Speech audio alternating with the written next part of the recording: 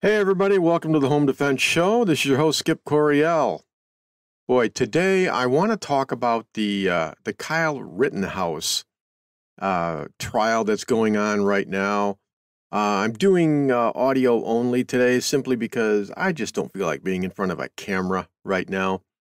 It's not that I'm insanely ugly or anything like that. It's just I just don't want you to see my lovely orange shirt that I'm wearing right now.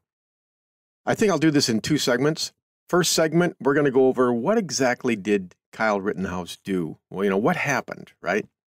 And then in the second segment, I'm going to tell you what I think about what happened. Just my opinion, okay? But let's start out with an article. This is from ABC Eyewitness News, Channel 7. Kyle Rittenhouse takes a stand. Key takeaways from day 7 of the trial. Why did Rittenhouse go to Kenosha? And what did he say about his encounter with Joseph Rittenbaum? That's one of the guys he killed. Joseph Rosenbaum, sorry. Kenosha, Wisconsin. Kyle Rittenhouse took the stand in his murder trial Wednesday, testifying about how he shot 3 men during a protest against police brutality in Kenosha, Wisconsin last year. Rittenhouse killed Joseph Rosenbaum and Anthony Huber and wounded Gage Grosskreutz. He faces multiple charges, including intentional homicide. Rittenhouse, who was 17 at the time of the shootings, has argued that the men attacked him and he fired in self-defense. Here's a look at some of the highlights from his testimony. And now we get into, like the backstory, right? You know what? I'm going to tell you what I think now. When I listen to the news reports, even a year ago, right, you got the impression that Kyle Rittenhouse lived in Chicago and he drove all the way to Wisconsin to kill people. And I don't think that's exactly right. It says Rittenhouse said he lived in Antioch, Illinois. Folks, look it up on the map. It's just across the state line from Kenosha. In August 2020. And here's what he said about himself. He described himself this way. He enjoyed swimming, going to the beach with his friends, and just normal teenage stuff. He was a police explorer for the Grays Lake Police Department and a cadet with the Antioch Fire Department. That's not exactly, the dreg of society. It sounds pretty patriotic and responsible to me. He also was a certified lifeguard trained in CPR, defibrillator use, and basic life support. He sounds a lot like my son, my 15-year-old son. He's got this protector, defender lifestyle, truth, justice, the American way. That's how I'm reading it. He said his father, grandmother, aunt, uncle, and a cousin live in Kenosha. So he wasn't really an outsider. He lived right across the state line, probably with his mother, I assume. But he frequently went to Kenosha. Why did he go to Kenosha? The protest began on August 23, 2020, hours after a white Kenosha police officer shot Jacob Blake, a black man, during a domestic disturbance. Rittenhouse said he saw a video on social media of the unrest. 2 days later, Rittenhouse went to downtown Kenosha and volunteered to clean graffiti off a high school. That seems like a pretty stand-up thing. He went there to help. Doesn't sound like he went there to kill people. He met the owners of a car dealership where vehicles had been burned, offered his condolences, and said he wanted to help. He said the owners asked his friend to protect their business and that he joined his friend and others that night. He went there to help protect this car dealership, right? And boy, if you remember all those BLM protests, man, they were burning everything down. They were destroying buildings, and that sounds reasonable to me. He took his semi-automatic rifle and first aid supplies. He gave his bulletproof vest, which he said was issued by the Grays Lake Police Department, to a friend. He said he felt he wouldn't need it because I'm going to be helping people. At this point, I believe the kid. I believe that he was fairly altruistic, maybe naive a little bit. People argue, this guy had really bad judgment. Do you remember when you were 17 years old? is that when you had the best judgment of your life? You know, all the time I'm meeting concealed carry students that come to class and they'll say, you know, before I take the class and, you know, spend all this time and money on it, I want to make sure I'm not going to be turned down. And I say, okay, what's the problem? Well, when I was a kid, I did XXXX, which means I did something stupid, okay? Man, I remember when I was 17 years old. It's like, do you remember all the altruistic ideas, the idealism that you had? You know, it's like everything seemed black and white, and you were very, very passionate about things that you believed in. And, you know, my 15-year-old son reminded me of how I used to feel. You know, just the other day, you know, it's like we'll talk about, you know, this happened in the news, and he'll say, how is that possible? That is wrong. They should not be doing that. And he's very passionate, especially about the idea of right and wrong. And so Kyle Rittenhouse sees his second hometown being trashed by Black Lives Matter people in riots, unlawful riots. And I imagine he's thinking, that's wrong. This should not be happening. I need to go there and help. Now, having said that, if my son Cedar came to me and said, you know, Dad, they're rioting downtown and I need to go down there and help, I would say something like this. Son, I applaud your idealism and your intentions. You've got a good heart, and I like that you want to help. But there's no way in hell you're going downtown with a rifle to help protect a car dealership. Let them hire professional security for that. There's just no way I would let my son do that. Whether he's 15, 16, 17. I'd just say, sorry, you're staying home with me. You're not going anywhere near that place. Why? Well, let's read on and find out why. Rittenhouse testified that Rosenbaum threatened his life twice. He said he had been putting out fires and asking people if they needed medical help when he saw Rosenbaum carrying a steel chain and wearing a mask. Rosenbaum began screaming at him. He said he was just mad about something. He's screaming, if I catch any of you effing alone, I'm going to effing kill you. Okay, that's called assault. Okay, that's the verbal crime of assault. You're threatening to kill people. When he encountered Rosenbaum again later, Rosenbaum shouted, I'm going to cut your effing hearts out and kill you, Rittenhouse said. Wow, and I believe there were witnesses to that fact. Someone tells me twice in one night that they're going to effing kill me and cut my heart out. I'm taking the man at his word, okay? Unless I have good reason not to. Later, he was walking with a fire extinguisher after hearing protesters were burning cars at one of the lots his friends were trying to protect. Rittenhouse said he saw a fire in a truck on one of the lots. Then Joshua Zeminski approached him with a gun. Okay, I've got red flags at this point. Someone walks up to me with a gun during a riot. I'm on high alert. Okay, he's probably already on high alert. But then I suppose Zeminski could say the same thing. Rosenbaum came up from behind some cars and ambushed him, Rittenhouse testified. He said he tried to run away, but Rosenbaum chased him as Zeminski yelled, "Get him and kill him."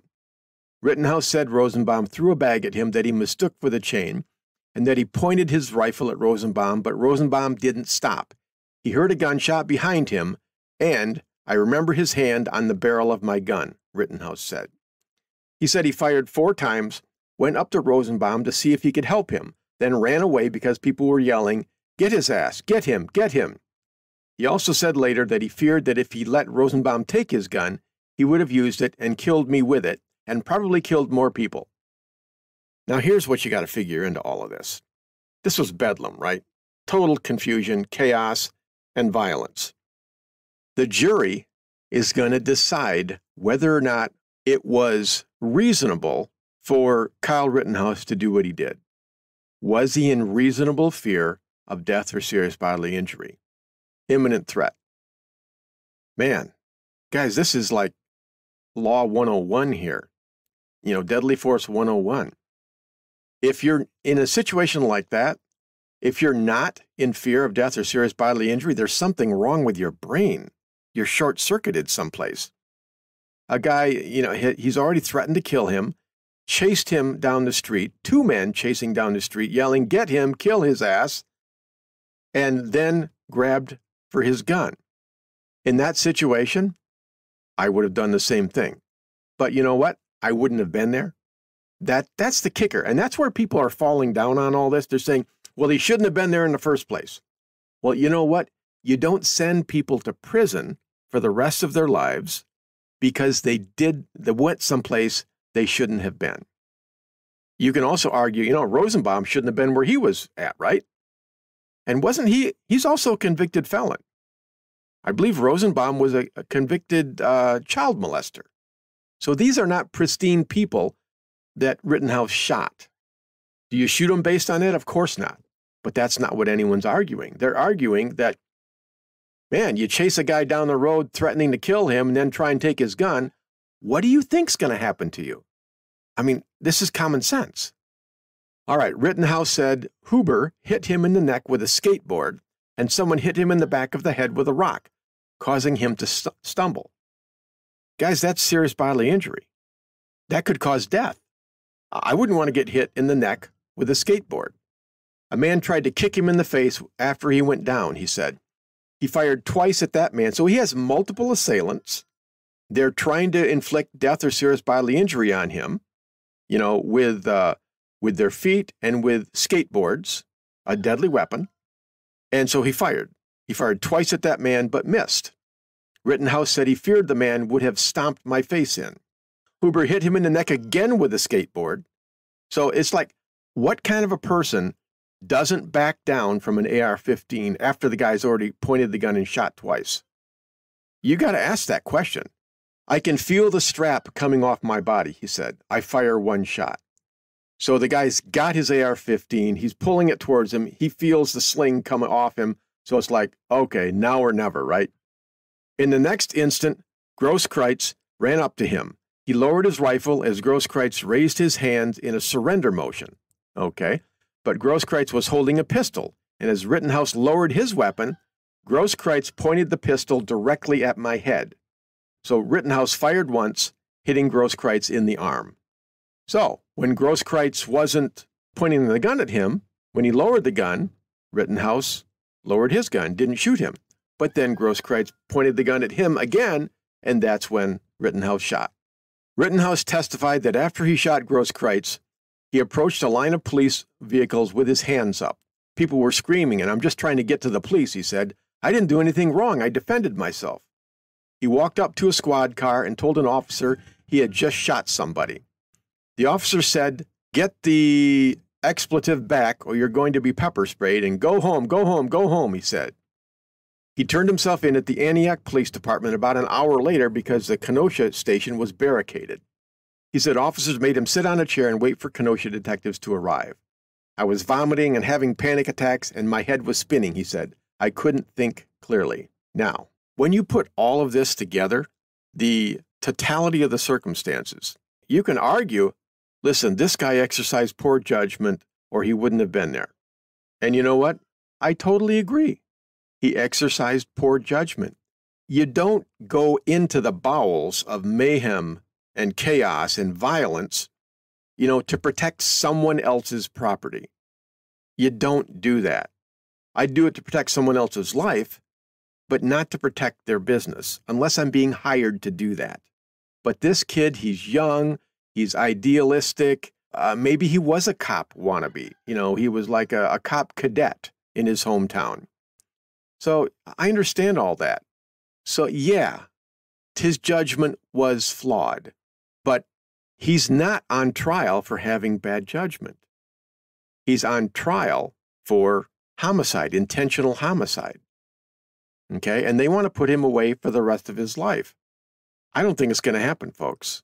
I really, really don't.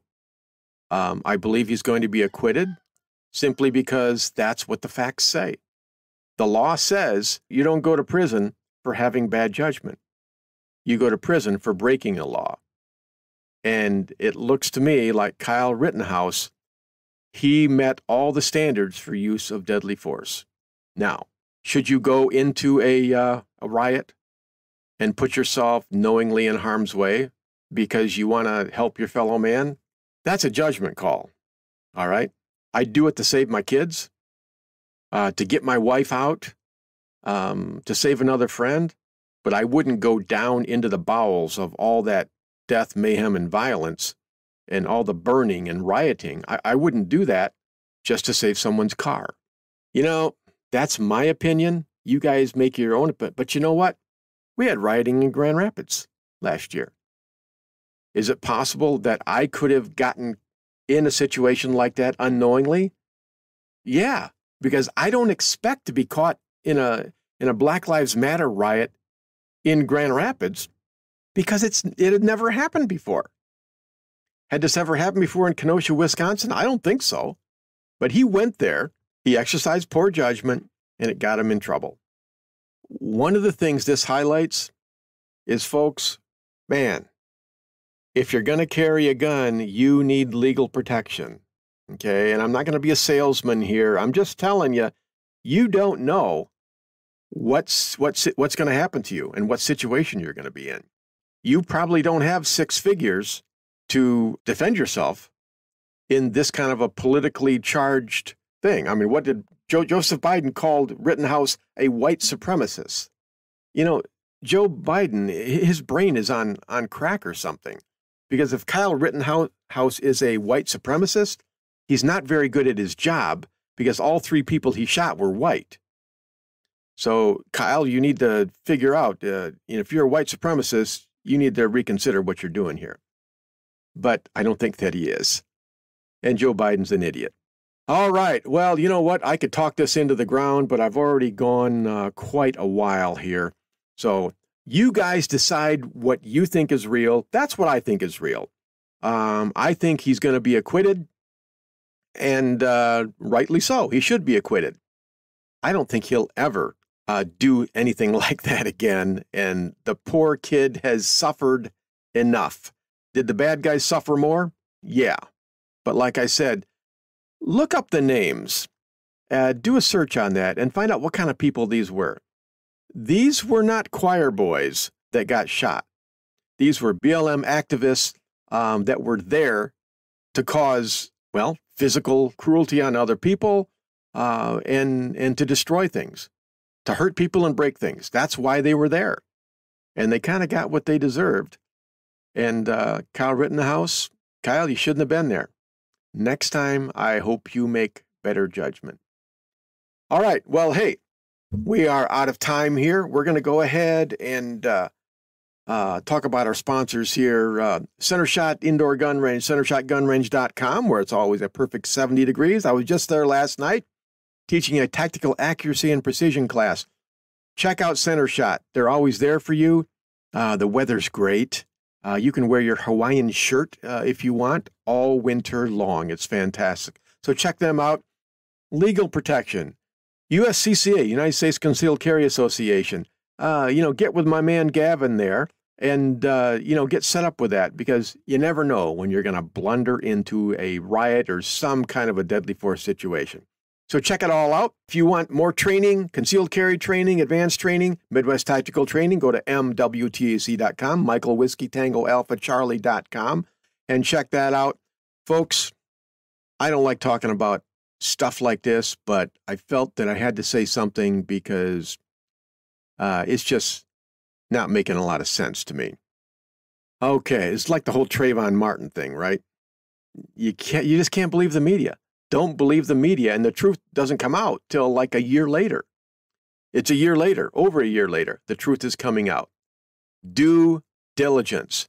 Do your research and find out exactly what happened before you start making rash statements about Kyle Rittenhouse. All right, I don't defend his poor judgment, but I do defend his right to keep and bear arms and his use of deadly force. All right, this is Skip Coriel Home Defense Show. Go on out, protect your family, protect, defend, but use good judgment. We will see you next week. Have a great day and go out and shoot Bambi.